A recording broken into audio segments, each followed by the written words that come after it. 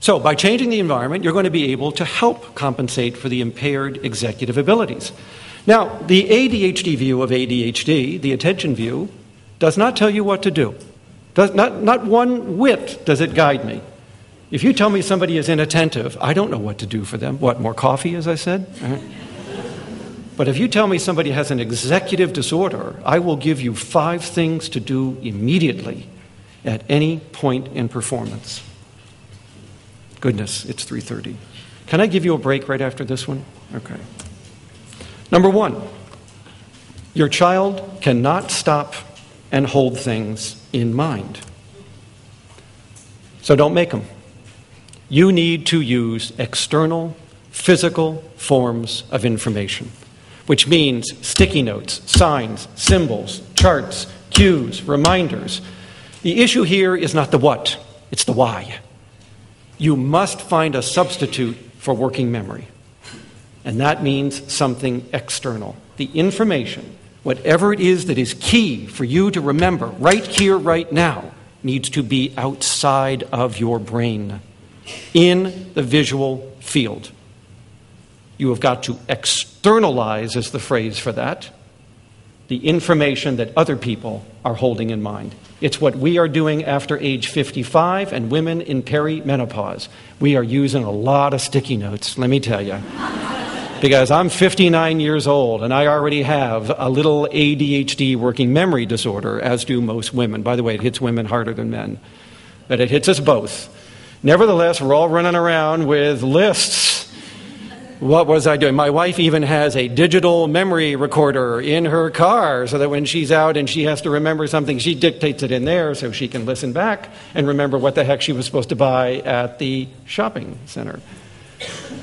You see what we're all doing? Making up for a working memory deficit. You need to do the same thing with ADHD. If you're an adult with ADHD, you should not be going anywhere without a paper journal in your pocket with a pen. Because anything you agree to do or anything others ask you to do is to be immediately written in that journal. And that journal is welded to your body. That is your working memory. Use it. And by the way, we find journals are better than digital devices because they lose the devices and they don't remember to turn them on and they don't remember to dictate into them. So as good as those things may sound and as high-tech as they are, the good old paper and pencil notebook seems to do the job, okay? And if I were you, I would even have it on a chain like a motorcycle gang member has his wallet. It is there from sunup to sundown. Man, when you put your pants on, that is in it all the time, right? And now you have a working memory. You have no internal clock. So if anything involves time, there must be a timer. There must be something physical outside of you that signals the passage of time.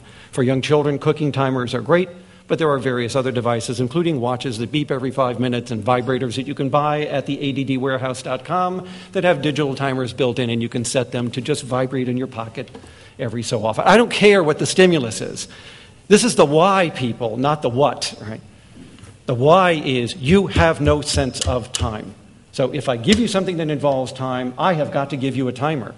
And if this extends more than just a few minutes to a half hour, you are going to need a day planner, a Palm Pilot, or some other means of keeping track of time. A week-at-a-glance calendar is not a bad thing either. But you are going to become timer and calendar dependent, addicted, so that you can organize your life as well as other people who don't need to rely on those things so much. You cannot see the future coming at you. So if there is something you've agreed to do over time, if this child has a book report or a science project, you are going to break that into baby steps and do a piece a day. You are not going to point at the future and keep harping about summer reading. Have you done your summer reading? We've got that book report that's due next week. Have you done that? Right? No, we are going to take the book report and you are going to read 3 pages today. You are going to write 4 sentences today, and I will give you 15 tokens right now. And that's how we're going to get this done. We are going to break the future into pieces and do a piece a day. And stop pointing at the future because you can't organize to the future. That is your disability. That's like going onto an inpatient unit at the psychiatric hospital and saying, God, these people hallucinate around here. What's going on? It's an inpatient unit. They're schizophrenics. What did you think, right? You should not be shocked that you have to break things down for people who have a time management disorder. And so you should do it for people with ADHD as well. Break the future into pieces. By the way, what does ERO mean on this? It means that the future comes at you in three pieces: the events that are coming toward you, the responses you prepare, and the consequences, the outcomes of what you're doing. ERO. So here's the lesson I would want this family to understand. If those E's and R's and O's are kept close together, you don't need a frontal lobe. And ADHD people can do them. That's a video game. But the minute you stretch these things apart with time, like a book report, you've got to read this book, your report's due in 30 days, it'll take a week to grade all the papers. I just put a month between the E and the R, and a week between the R and the O. And if you have ADHD, you're disabled, big time. So the solution is to get the E's, R's, and O's back together. And that means baby steps. Little E-R-O bridges across time. And that's how you would do a future assignment. Now, how are we going to deal with the fourth executive function deficit, the emotional, motivational one? It means all motivation is external. We already talked about this, which means I am going to have something in it for you if you are going to persist. So stop whining, stop complaining why you have to offer something for this child to work. The reason you don't offer it to other children is they have internal motivation. ADHD children do not. So don't worry that by paying them tokens for doing their reading or their assignments, you're somehow going to pervert a sense of doing things for their own reward or value.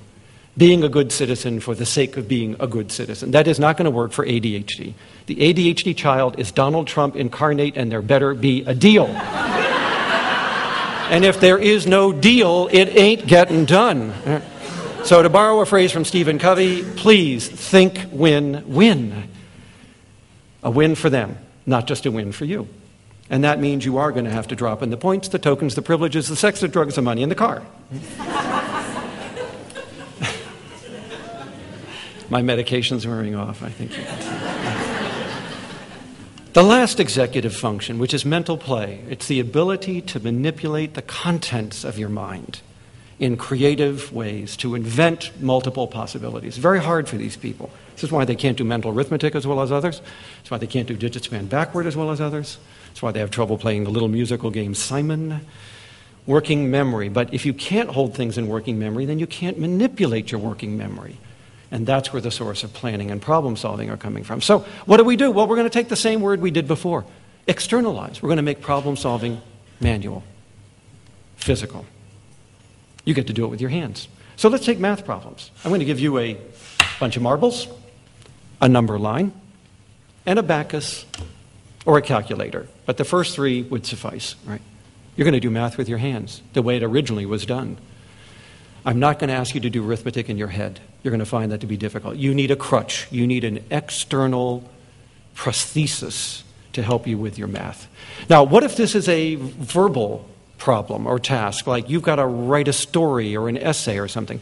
I'm going to give you a stack of 3x5 file cards, and I want you to sit down and put your mind on dump. I want you to think of any idea you can come up with that has to do with this subject. Go. I want a thought per card. I don't care what order, I don't care what sequence, just let your mind run wild. But just give me a thought a card. Now I'm going to take your cards and reorganize them, and now we've got them physical. And now we can create the story and the plot line. And if you do this on a laptop computer in Word, you can even move it around and spell check and cut and paste and do all that neat stuff because it's now external. Your ideas have become physical. And that's the secret here. Make the mental information physical in some way. And then they might be able to do it. This may explain why more people with ADHD wind up in the trades than in any other professions. I used to think it was because the trades don't require as much advanced education. I now think it's probably also the fact that it's manual. Whether you're a carpenter, a plumber, a landscaper, a bricklayer, a tuner, electrician, tuner of pianos, I meant to say, or others, you are doing something manual. And that may matter. We'll see. Lastly, ADHD rarely occurs alone. ADHD children are at risk for all of these other disorders. In fact, 80% of ADHD children and adults will have one of these other disorders, and 50% will have at least two of these other disorders. So seeing ADHD by itself is very rare. Seeing ADHD link up with a few other disorders is not rare. It's very common. And so I would want families to understand that we may have to treat other disorders, not just the ADHD. The ADHD may be one problem, and it may be the biggest, most impairing problem, but it's not the only problem that we may have to deal with. And on that note, we are going to give you a 10-minute break. You will be called back at 10 minutes to 4, because I got 15 other ideas I want to share with you. Oh, you're welcome. Thank you. My pleasure. Thanks so much.